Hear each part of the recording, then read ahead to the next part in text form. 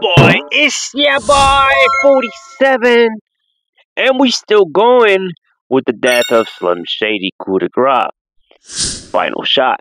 Now, we got the bonus tracks. That's where we're at. Oh, yes, I'm not judging this whole album without the bonus tracks.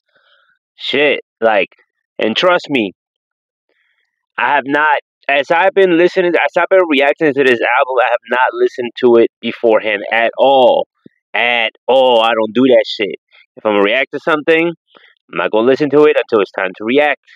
That's the only time when you actually see me. It's actually a live reaction. I haven't heard that song yet, so I'm upset because I haven't heard him yet. Trust, if this was me not giving a fuck, I would have heard it. Day one that shit came out, I probably would have already heard every song.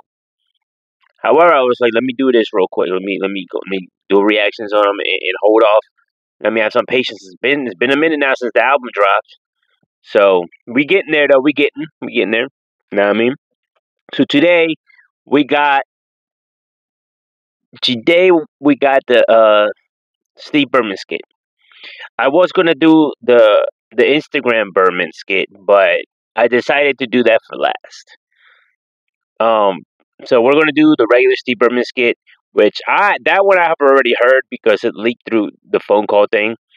So you know what I mean, you can't help it. So it's more like a review, and it's more like a for fun.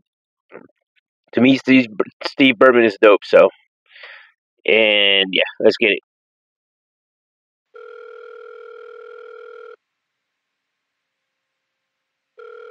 Hi, it's Steve Berman from The Office. Apparently, Slim Shady has gone missing. Do I really care? If you happen to find him, do me a favor. Tell him to stay lost. What am I doing this for? Your call won't be returned because I really don't care if you find him or not. Now leave me alone. Alright, that was the Steve Berman skit. So, I'm not happy with it. I love hearing Steve Berman skit, but I'm not happy with that. And you'll know why when I react to the other one. However, it was included. I want to bring something. I want to bring something up. I did pre-order the album digitally when it came out, but I did it for the bonus track. Then he released a second pre-order with a second bonus track. Then he released a third one with the Steve Berman skit. How are you going to keep charging an extra $12.99 for the same shit with just one extra track? And then for the Berman skit, it was $7.99 with the whole album and the two bonus tracks, everything all in one package. So you're literally scamming people.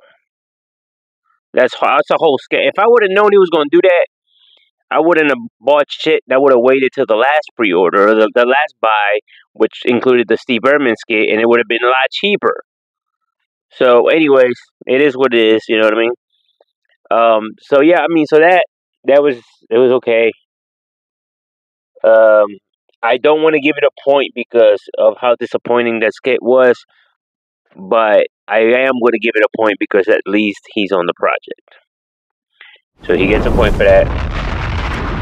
Steve Berman is dope. And yeah, that's it. And we're going to the next one. Yeah.